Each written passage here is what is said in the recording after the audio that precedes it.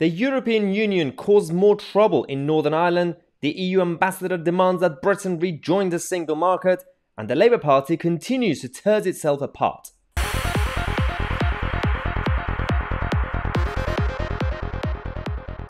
Hello everyone and welcome to the second program of the day. As we said in the previous video, it's been an interesting last few days, but the European Union are quite busy. They don't care about our elections right now. They just care about making more, not just trouble, but in terms of division inside the United Kingdom. They're also publicly going around across the European media pretending to be on the side of Northern Ireland for some reason. But the latest we have is that Brussels have now rejected the UK compromise over the Northern Ireland Protocol. As you guys know, ever since the transition period ended and the Brexit Britain started, the European Union did not make things easy between Northern Ireland and the rest of the UK, because just for the sake of obviously making sure that the border between the Republic of Ireland and Northern Ireland is, smooth and secure and everything's fine, then we have a problem because the Irish Sea is now seeing an invisible border between Great Britain and Northern Ireland, and the EU bureaucrats, they promised to make things smooth. They promised that it's not going to affect things between GB and NI. Clearly, that was a lie. That's why we've seen some issues. I'm going to give you the latest update on this and also what we are actually hearing from the EU ambassador. The European Commission have now rejected the UK's compromise proposal. So the problem they have is food safety and animal health. The issues of food safety and animal health is so irrelevant. They're using this as a political tool. We were a member of the European Union for decades, and we continue to have high standards, actually at times higher than the European Union and the majority of the developed world. Yet they are saying that we don't trust your food standards coming from Great Britain, so we're going to actually block it, and you can't even use it in Northern Ireland. Even though Northern Ireland is part of your country, we're going to stop you from trading inside your own country. The British government have been pressing the EU to adopt a risk assessment approach to managing large volumes of food of animal origins entering Northern Ireland from Great Britain under the terms of their protocol. Now, the European Union don't like this because what they want to do is that, obviously it's concluded that allowing more flexible situations with the actual trades being transferred between GB and Northern Ireland, it would apparently jeopardize and undermine the European Union's own body of rules on food safety and animal health. What? As we said, both sides know that the British government continue to have high standards, whether it's on food safety, health and safety, animal rights. Yet, apparently, if you go with, according to the actual Northern Ireland Protocol, if you go with what Boris Johnson's government are saying, that just have a risk assessment approach, and you just deal with it case by case, everything will be fine. You continue to do your checks. Apparently, it undermines the European Union's body. I mean, what? It makes absolutely no sense, because the idea that you currently have the bureaucrats writing up all these weird regulations on a daily basis, adding more, how can the Brexit trade deal adapt to this? Why not just have us as a member of the European Union? That might be easier to just have in a trade deal. That's why I was not really in favor of any sort of trade deal, because the European Union don't believe in free trade. They believe in cooperation as long as you follow the EU rules. Now, in response, the EU is reviving the idea that the UK should align with the EU's food safety rules, possibly on a temporary basis. Yeah, sure, because that's the only way to fix things. Let's just allow the UK to rejoin the customs union, the single market, and everything else that the European Union have, and just forget about Brexit. But yeah, we could just have Brexit in name only, because they say a temporary basis. They don't mean temporary. They would ideally have Britain and Northern Ireland to actually be a permanent member of their regulations. That would be a lot easier for Brussels, wouldn't it? We know exactly what they want. Now, under the protocol, Northern Ireland remains within the EU's single market for goods, meaning that it will continue to apply EU food safety rules and apply those rules to food products entering from Great Britain. This is exactly why we always had a problem with the Northern Ireland Protocol, not necessarily because the NI will be inside the single market, not necessarily for that. If it helps to keep things smooth between the Republic and Northern Ireland, I'm fine with it. They promised to make things smooth between Great Britain and Northern Ireland, and they lied. Because they said, as long as there's a trade deal, then of course goods will be able to transfer smoothly between both sides. But clearly that was also a massive lie. Now, the Northern Ireland Protocol, another problem, is that it means that chilled meats, including sausages, mince, pies, and unfrozen prepared meals containing meat, would be prohibited from actually entering Northern Ireland from Great Britain. So, two sides of the same country, you can't actually transfer chilled meats. It's just been banned. That's just normal, right? Now, the latter prohibition was waived for 6 months thanks to an agreement between Brussels and London last December.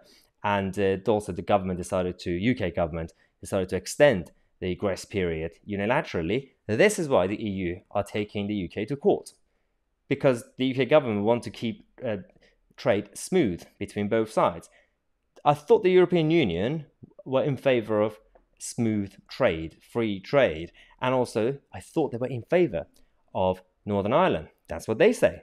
The EU delegation UK's Twitter account, which is basically on behalf of the EU ambassador to the UK, actually said, because he was talking to the Financial Times, and they said, "We have a political and even an emotional commitment to Northern Ireland." Well, that's a lie, because your actions are not showing that. And he says, "We're not here to complicate the lives of people and businesses in Northern Ireland." Really? That's literally what you're doing. You're taking the UK government to court because you want to make things complicated for people and businesses in Northern Ireland. He continues by saying that the ideal solution to reduce border friction on the UK NI trade would be for the UK to align to the EU's SPS rules. "We are definitely committed to finding solutions. Yeah, let's just join the single market and customs union and everything else. That's the best way to do it." Apparently, according to the ambassador, this is the only way to have a solution, and then we could explore other solutions. Maybe a membership of the European Union. That will be interesting, right? Now, this guy actually, who's very, very... the whole idea of this EU delegation to the UK, which is they wanted to have an actual embassy with full of like bureaucrats. The UK recognized the EU delegation to the UK, which I still think is idiotic. It shouldn't really... I mean, the EU is not a country. It should not be a country. That's why it's not real ambassadors in that sense. The diplomats, they have different status, but they are very proud that the British government recognized their status, yet they're not willing to play ball. And it's fascinating how the EU always take advantage. Now, luckily, we have an opposition party in this country who could actually hold our government to account to make sure that the government do a better job. We have opposition somewhere. Where are they? Oh, here, there we go. That's Keir Starmer, who has lost all the elections, most of them, apart from London, and a couple of others. Actually, they did quite well in Wales, but that doesn't count because I have a different leader in Wales. Keir Starmer, who had a terrible week and weekend right now, is too busy shifting the blame for everything that's happened this week onto everybody else. First, he's fired Angela Rayner. I have no idea what she did.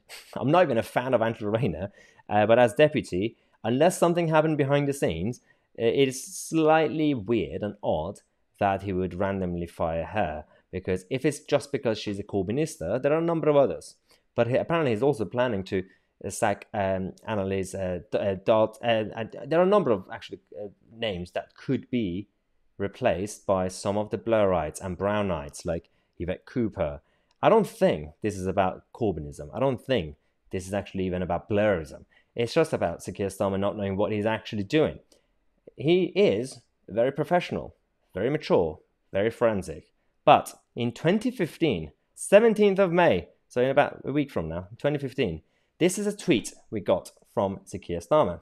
"I am very flattered by the hashtag #CareForLeader initiative, and thanks for so many supportive messages. But Labour needs someone with a more political experience." This was Sir Keir Starmer's advice for candidates for leadership of the Labour Party only a few years ago. I wish that Starmer would actually listen to his own advice right now, because the government needs proper opposition to hold them to account with the European Union issue, with everything else that's happening right now. But I'm just concerned about Northern Ireland, so I'm focusing on that issue right now. And Starmer, who only a few years ago said that he doesn't have enough political experience, since then, the only experience he received was being part of the second referendum for Brexit. That's the only experience he has since then. He was the architect of the People's Votes campaign for the Labour Party. And this is why Tony Blair is coming back every day. This guy finds an excuse to come on TV. And apparently they're saying that he's hostile towards Sir Keir Starmer. I'm sure Blairites would love to take over the Labour Party, just like how Corbynistas are really, really desperate to take back control of the Labour Party. But the fact that Blair is hostile towards Starmer is not a good sign. The last time Blair was hostile towards someone was back in 2003. That did not end well. So Starmer needs to actually get his act together, either resign or sort out his party, and also find some new sound policies and proper management style to see what we're dealing with. Because right now, Labour is irrelevant and people don't care about the Labour Party.